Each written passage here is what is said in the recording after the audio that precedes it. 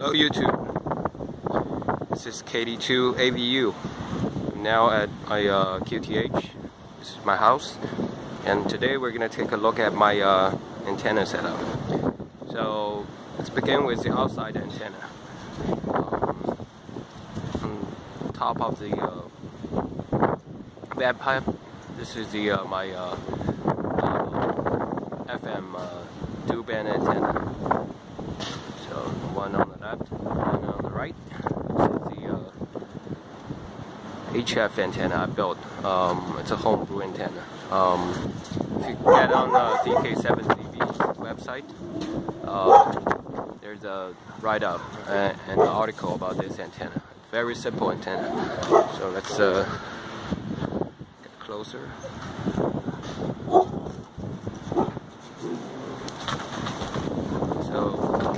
Basically, this antenna is on a 31-foot fiberglass telescoping kite pole made out of fiberglass, so it's non-conductive. And let's move up. Right there. And each leg, basically, this is a vertical dipole, and each leg is measured 7 meters long. It's non-resident antenna, so you need this piece of antenna line goes into my shack, and also the grounding. I have a grounding rod set up here.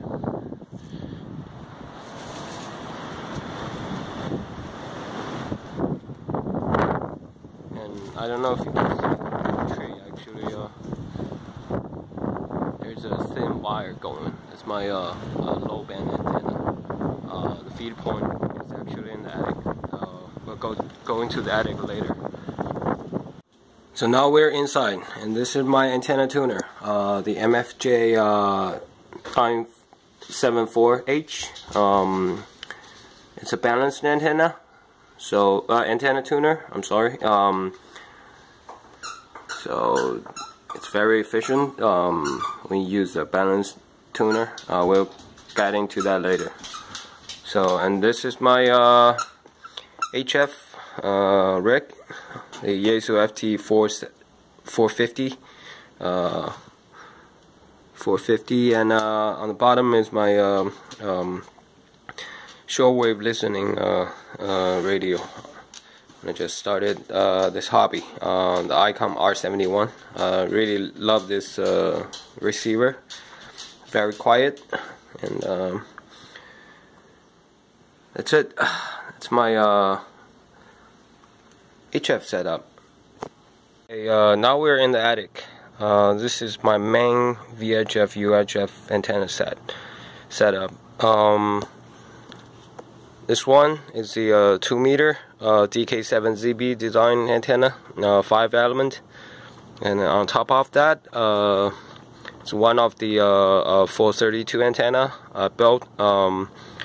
It's a 10 element design. I designed this 432 antenna, and there's another one down here.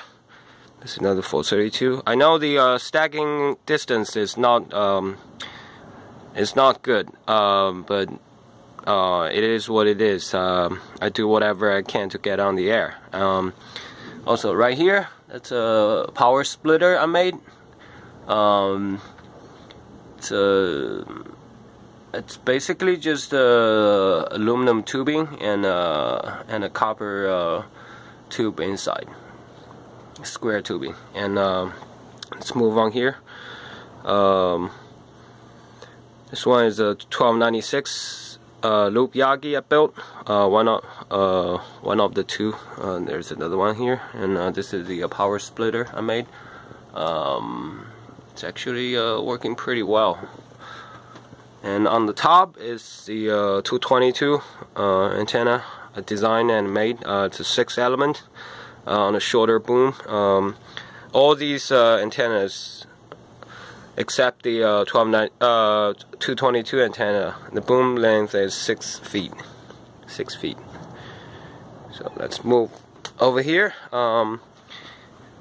This is my dual band 4 element 2 meter and 6 element 432 antenna I designed and built. On the bottom, this is the 6 meter moxon antenna I built. I don't know if you can see the antenna by the corner, the little one. That's a log periodic antenna I designed and built.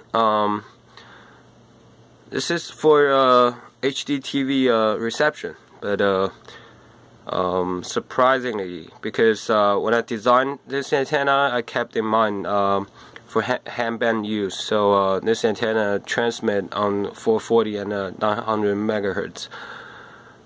SWR is less than 1.5 to 1 on both bands, so really happy about that. But it really pulls in those HDTV signals pretty good. I got almost 70 channels from New York City, and maybe further area. That's, I don't know if you can see the ladder line. This is actually the low band antenna that I'm using on 40 all the way down to 80 meters. This is the W3 EDP design, and then the balance box is over there, and the feed line goes into the shack. The shack is on the second floor. That's my main shack, and this is where the feed line comes in, and the radiator goes out from in between the shingles. This is very stealth antenna. So okay, this is basically my setup in the attic. Sorry about the mess in the attic. Did a lot of I put a lot of junk in here. So that's it. My attic antenna setup. It's not ideal, but it does work. And I do, like I said, it's easier for me to maintain and test these antennas with the antenna in the attic, but it does perform way better if I put these antennas outside. I don't have a lot of RFI issue with the antenna being in the attic, even when I'm running 150 watt down 2 meter. So that works pretty well. Okay, thanks for watching, and if you like my channel, please subscribe and like and share my videos. Thank you.